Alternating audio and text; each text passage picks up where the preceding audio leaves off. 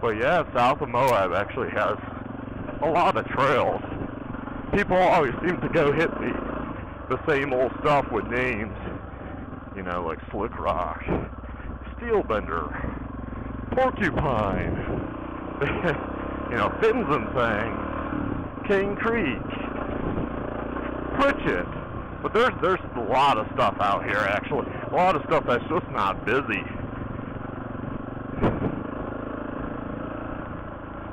Except for those people that just know there's so much more to Moab than all the trails with catchy names to get you to ride them and see them. So, yeah, definitely expand your horizons when you come out to Moab and check out some of this other stuff. It's fun, it's scenic, and it's just not as explored. You know, people just don't talk about it. And with technology, you gotta love it. I can bring this to you. Hey, you know, look. And this isn't overly hard. I think a lot of people should be able to come through here. And, you know, you have like a little technical spot like that, and then it's a little smoother. These rocks are not, you know, too bad. They're small enough. It's just a lot of vibration, but yeah, they're just not too bad. Just dodge the big loose ones.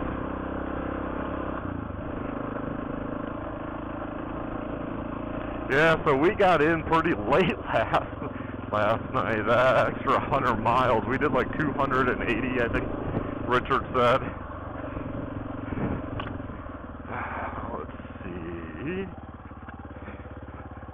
Yep.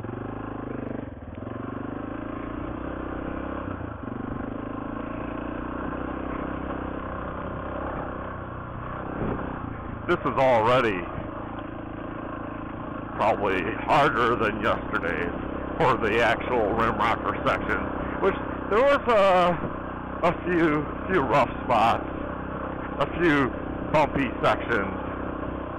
But I would say, even with some of the little technical spots, this isn't too bad, and it's not overly bumpy. Okay, I got us going to right.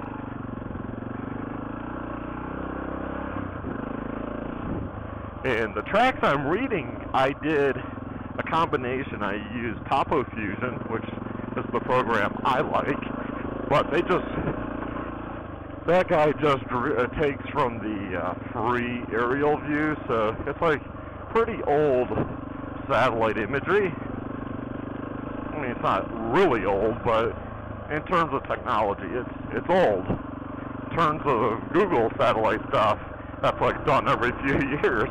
Yeah, it's ancient. And take a breather there. It's pretty old. So I use that, but then I'll switch over to Google and I'll go ahead and find where I'm at and go back and forth on the screens, flip back and forth in the various programs and match it up and zoom in and get a better idea. Are there gates? Because a lot of times you can see fence lines and gates if you know what to look for on the imagery. And yeah, just see if it's open. How worn does it look compared to other stuff? You know, I could tell that this was really worn. So I could actually tell that, you know, people do come back here. Now, it's hard when you get up into wooded areas, like the LaSalle's, because tree cover might obscure the trail in spots. But if you know what you're looking for, you can usually find the connection, and it's a little more risky. I mean, there could be something there, but you just have to learn how to read the topography and what you're looking at. yeah, I'm not going to ever say I haven't made a mistake on it, but usually my routes come out pretty good. People give me compliments when we do rides, so, you know, for the most part it works out, but you definitely have to go, if you're with me, you definitely, it's more of an exploration. We might be backtracking. So, like, we filled up with fuel, and honestly, like, let's say this alternate, I'm pretty sure it does not have an issue connecting south, but let's say it did. We get 20 miles in. Well, that might be our 40-mile oops of the day where we're not going to hit any other alternates. But this is probably one of the longer ones that does not have necessarily a lot going south. So there's more going closer to the mountain range there, the LaSalle, but you can tell there's snow, so at some point there would be snow in those, and possibly in the single track, and the drifts, and yeah.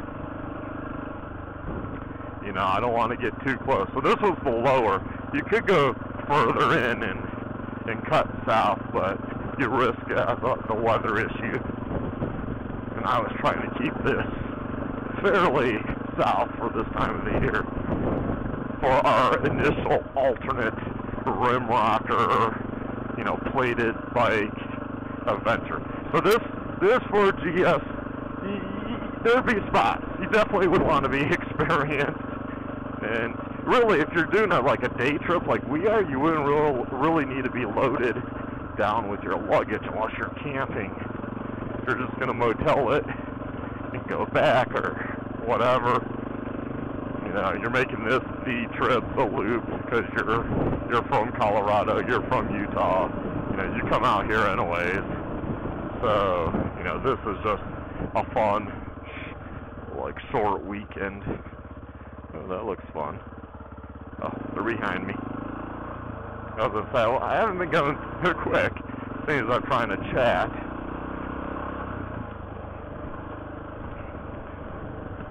But yeah, guys, you know, I appreciate, although I don't do YouTube for the money, I do appreciate you guys watching, making helpful comments, and,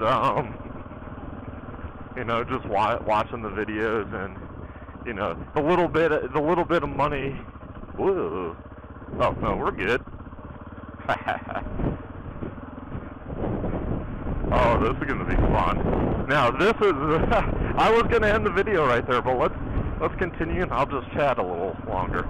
So, hey, you know, thanks for watching the videos. Thanks for, you know, support, and a little bit of money that I do bring in, which is just really small, you know, does help on the daycare side of things.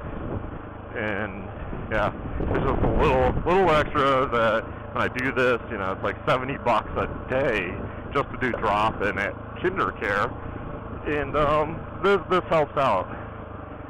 Your views, stuff, a little bit of revenue from YouTube does help out a little bit.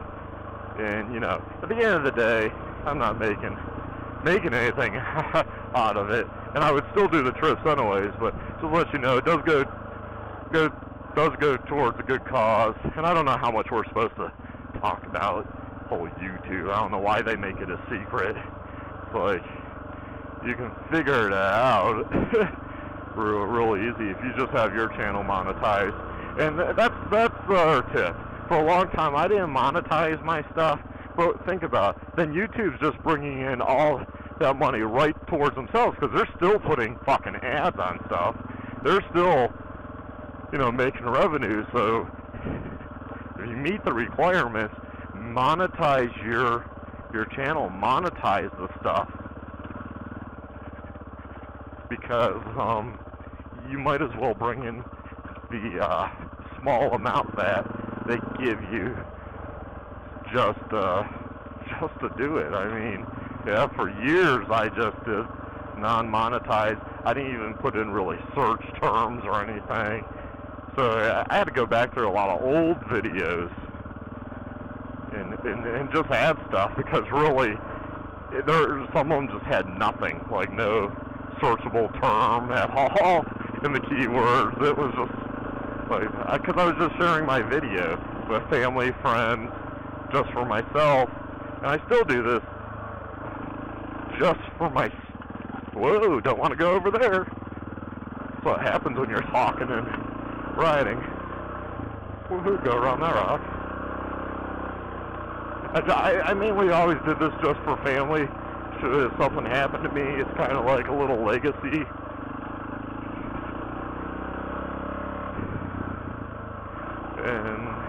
And sorry to the guys that, you know, are like, wow, you put a lot of other content on your channel. Yeah, I just don't really want to make a bunch of channels for various content and manage 20 different things. Like, let's make sure these guys are okay. Richard has my luggage due to the meltdown. Oh, he's doing good. Thumbs up.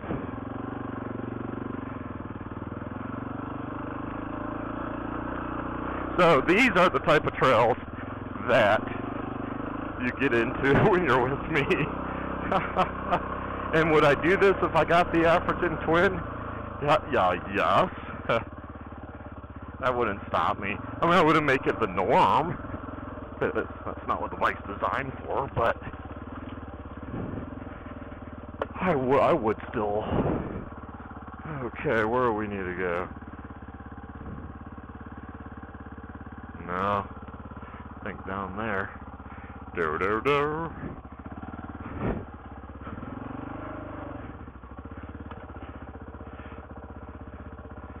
Well, maybe it is. I don't. Yeah, that's too far. I think it's up that. But yeah, now I'm in a pickle. Yeah, it goes that way.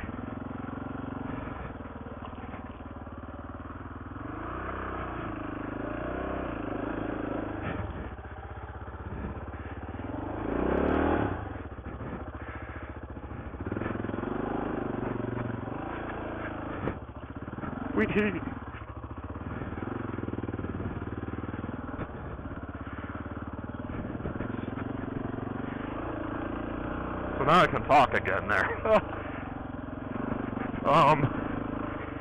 Yeah, so what I was getting at when I was going to end the video, you know, guys, thanks for watching, supporting. Check out my Facebook page. Check out, I do have a Twitter account and Instagram and all that, but I mainly use Facebook. And obviously subscribe to my YouTube channel, as I enjoy the comments that you give and that I can share these type of trails with you all.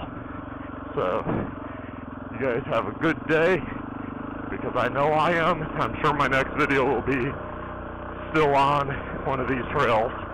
So thanks, guys.